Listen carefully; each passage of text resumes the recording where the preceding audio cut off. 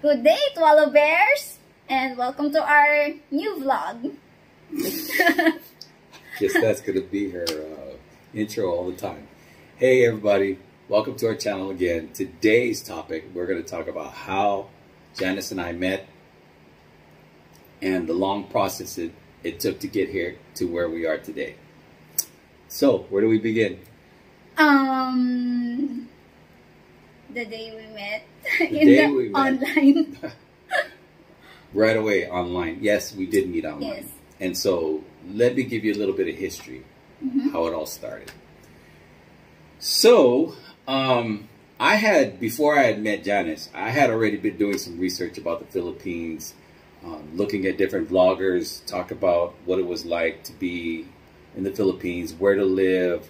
I had heard, because I was looking at cool places to live, I had heard Baguio is a cool place to live because the climate is nice and temperate. And then I heard about Tagaytay being also a cool place. But then the biggest place that my friends back in Hawaii were telling me, a lot of my coworkers were that, and a lot of the vloggers were telling me, come to Cebu because there's a lot of women out here that are beautiful, light skinned, man. The most beautiful women are in Cebu. Of course, I know that's not true now, but during the time, a lot of people were filling my head with all these things like, come to Cebu, the most beautiful women are here. And so, of course, I was lonely, looking for, maybe a possible partner in the Philippines I could meet. So I decided to make a trip. I made it like a year in advance.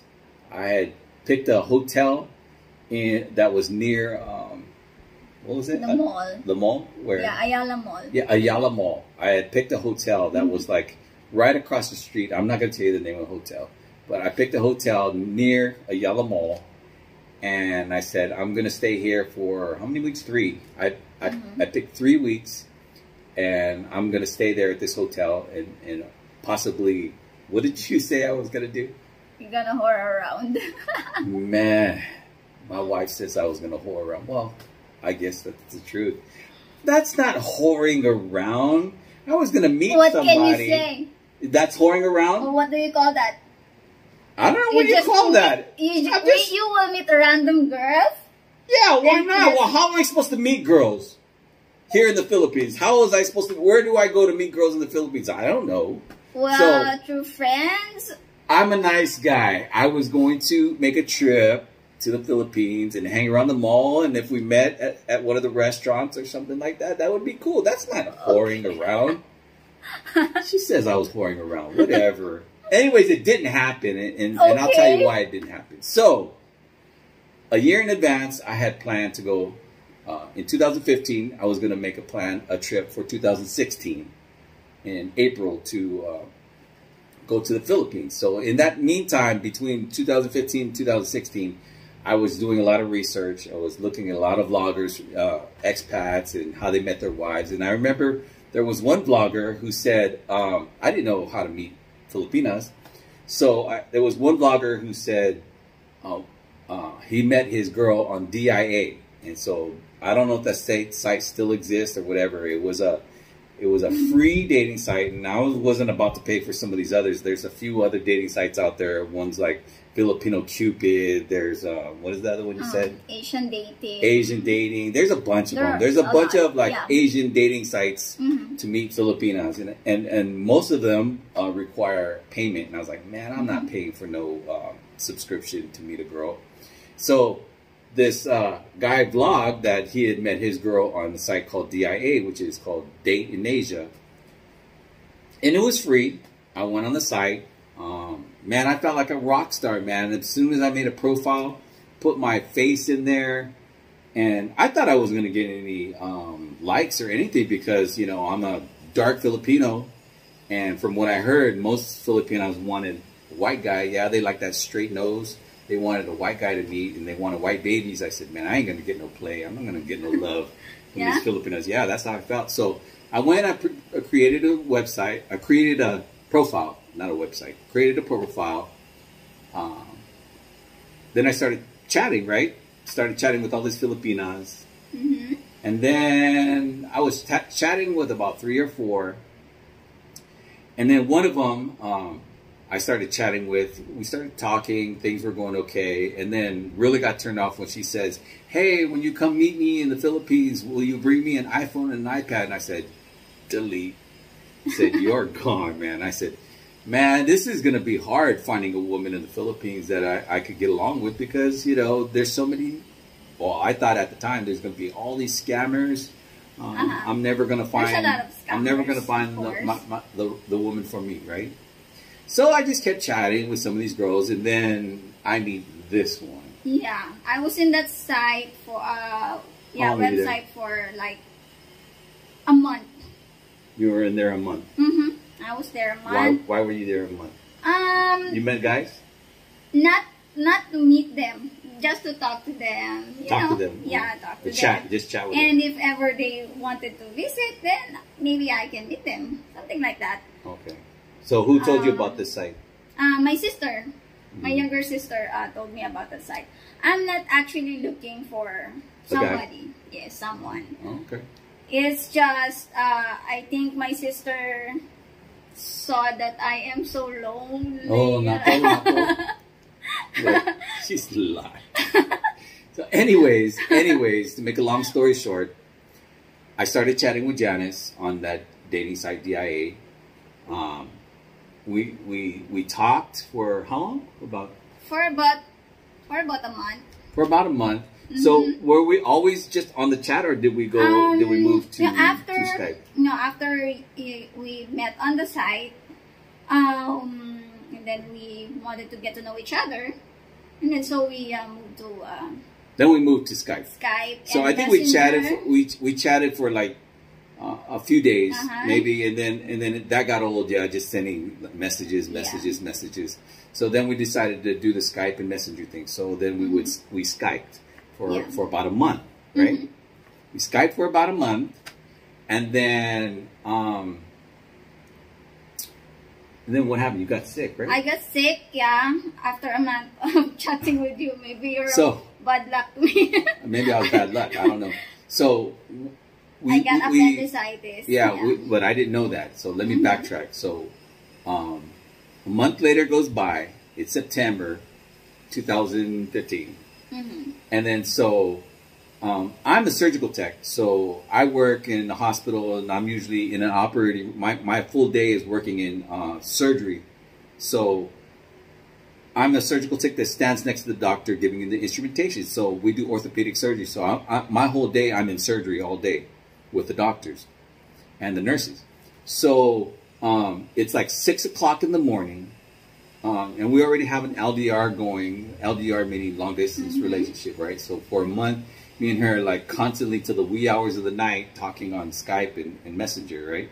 So we got this little, we're kilig, yeah, we're little kilig. What is kilig? A little love struck. Little love struck with each other for that first month, yeah, a little honeymoon stage, yeah. So a month goes by, and then all of a sudden I get a call from her. She tells me, well, this is a few days before. Let me backtrack. A few days before, she tells me, babe, I'm having some pains in my right side. And I said, well, go to the hospital. I'll pay for the hospital bill. Just want to make sure you're okay. And then I didn't hear from you after that, right? No, the second day, she tells me, man, the pains are getting worse. That's what happened. So I said, go to the hospital. So then I don't hear from her. And then the next day, I go to work. It's like 6 in the morning. And don't forget, in America, in Hawaii, we're like 6 hours, I think, ahead and a day ahead. So the time difference is different. So she calls me, I think it was midnight your time. It's in the morning already, my time. Okay, it was already in the middle of the night though. And it's like 6, right? It's like 6 or 7 my time. That's when the pain is really, I cannot really take it anymore. Yeah. Yeah, she was having super bad pain. I can stand up. So then she calls me up. I'm like getting ready to go in surgery myself at my job, and so she calls me. She goes, babe, I'm going into surgery in an hour. I'm like, what? I mean, this is crazy hearing this like right before you're getting ready to go to your surgery yourself. So she says, I'm going to into surgery, and she says, they're going to cut me.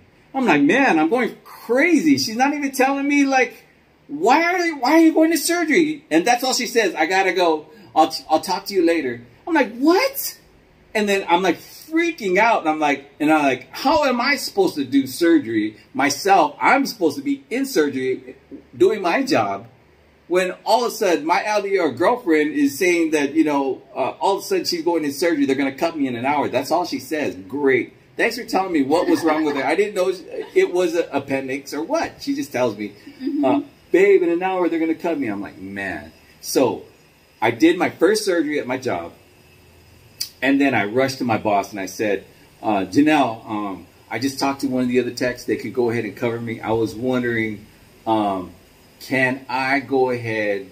I mean, it's last minute. I know it's last minute, and I'm on schedule to do surgeries for tomorrow and the next days.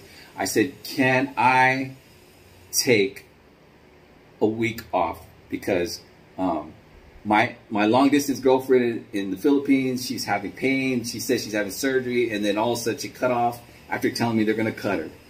And then so she kind of like laughed, my boss. She's like, Andrew, you haven't taken any leave for almost 5 years. I hadn't taken any vacation time. She said, go. We'll let you go. Get out of here. I know it's too soon, because normally you want to give your job a few weeks in advance that you're going to take vacation, right? You don't just tell them, hey, can I take vacation tomorrow? But since I hadn't taken vacation like 4 or 5 years, they said, go, go, go. So I took it. I just bought a ticket. I said, man, I just told myself, I told her, I don't think I talked to you. Did I talk to you, tell you I was coming?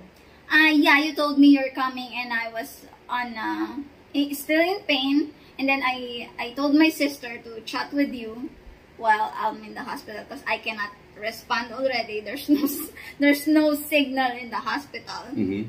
So yeah, so you were chatting with Regina, my younger sister. So her sister was giving me information on how to get to where they live in the Philippines.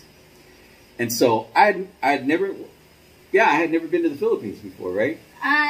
You were a long time ago with my friends, ago. But I had never been to where she lives in the province, right? Yeah. So I was kind of like nervous, scared, not knowing what to expect. Yeah, and nobody will pick you up. And nobody's gonna pick me up at the airport. Here I am, man, getting off on Naya International Airport, and I'm terrified. I'm like, man, there's thousands of people walking around. I was like, where do I go now?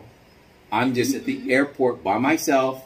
You know, if you go to the airport at Naya, you see all these girlfriends holding up their signs for their, you know, LDR boyfriend who's showing up. I didn't get that. I didn't get that sign. I didn't get my girlfriend waiting. I'm so kawawa. Kawawa is so sad. Yeah. So I went ahead and got a taxi, I think, right? I gave you instructions. To get a taxi? Get a taxi. And she told me what taxis to get, I guess, so I don't get scammed, to get the regular taxis from the airport. So I got a taxi. Her sister told me what bus station to take me to. So the taxi took me to the bus station. And then I got on the bus station, and I got on the bus. And I started heading away from Manila to the province. And so I was terrified, because here I am in the middle of the city, on a bus, going to see my girlfriend for the first time, and she's in the hospital telling me she's going to get cut. How did I know? Maybe by the time I get to the hospital, she's dead. I don't know, right? So I'm on this bus, terrified, scared, never been. I mean, I'm around Filipinos, and they're looking at me like, man, they could tell I'm a foreigner. Even if I look Filipino, they knew I'm not Filipino. So I get on this bus. We're heading out of Manila, right? And then all of a sudden, probably like 30 or 40 minutes, no, maybe? 3 hours. It was a 3 hour. Or 2 hours, maybe, something. Yeah, it was longer, because it was a lot of stops. All I remember is leaving the city. And then all I start seeing, and I'm getting scared, all I start seeing are palm trees. And all I start seeing is countryside. And I'm like, oh my God, I'm in the middle of nowhere. and then I'm going to see a girlfriend. I don't know where I'm going, man. This bus is going to drop me off in the middle of the jungle. I don't know where I'm at, what I'm doing. I was just terrified, right? So, your sister tells me where to go. Yeah. So I panic, right? And so so I get off the bus thinking, oh, because the bus driver tells me, because I tell him where I'm supposed to go, but I guess he misunderstood. So he tells me, he comes up to me and say, hey, you got to get off this stop right here. And I said, okay. So when I get off the stop, I realized there's a hospital there, but I realized this is not the hospital. I'm like, oh my God. I said, I just got off the bus and there's people walking up and down the street and it's almost nighttime already. And I'm like, I'm freaking out. And I'm like, oh my God, what am I going to do? I was like, I don't even know if they speak English or who to talk to. So I asked somebody, I said, what do I do? I'm trying to get to Tagaytay Medical Center. And then so he says, oh, you got to get back on the bus. I said, what buses? And he said, any one of these buses, just take them. It'll go up there. Yeah. So I get on a bus. I get back and there's buses going all the time. So I get on the bus again, takes me to Tagaytay. Finally, I reach the Tagaytay Medical Center, which is right off that freeway. Thank God it wasn't in a city or anything. It was right off that highway. I get off, and then I walk to her room, and that was the first time we met. That's the first time we've seen each other. Yeah, first time, and of course, we're all like, oh my God, I go over there and I want to choke her at first because she just tells me that they're gonna cut her, right? And then I find out the whole story, that it was an appendicitis and she had an appendectomy. So it all started from there, and I got lucky, right? So from there, what happened? From there, the rest is history. We've spent time together for your next 10 days while I'm healing my wound. Yeah, so I ended up staying 10 days. And then got to meet her family, got to meet her mom. And then the rest was history. We've been together for 5 years, almost 6 years already now. Yeah. Yeah. And so it's been great. It's been wonderful. And we'll go into details. I had a list of everything, all these things I want to say, but I think the video is going to get too long. And I might have to edit it even more. Yeah. But is there anything you wanted to say? I don't know. Did I miss anything? That's it. And then after your first visit, you visited again after a few months, and then visited again. So I kept visiting, right? Every few months, I would take a trip to come and see her. And then finally, you decided to move. Then I decided to move. I said I had enough of the visiting. I said it's time to be with my honey full time. And I decided, you know what? I'm done with work. I'm retiring. And here I am. Yes. Ever since I just made the plunge and decided to move, I'm with my honey for the rest of our lives and happily ever after. But it wasn't no happily ever after when we met, man. It was terror. Why? Especially for somebody that's never been to the Philippines and had to sit on the bus. I could have easily scammed you. Yeah. And that's what you have to be careful about, getting scammed. I got lucky. I think I would have did things a lot differently if she hadn't had her surgery. And I would have made such a rash decision to come the next day to come see her at the hospital. But it all worked out, and that's how we met. Yes. And the rest of history. So that's just a small portion of our lives, and we'll tell you about what else happened later. Thank you guys for listening to my small little story about how I got here to the Philippines. Thank you for watching, guys. If you like it, don't forget to hit that like button and subscribe to our channel. And please hit the bell notification for any new videos that may come up. And you can comment also. We appreciate your time. Bye-bye.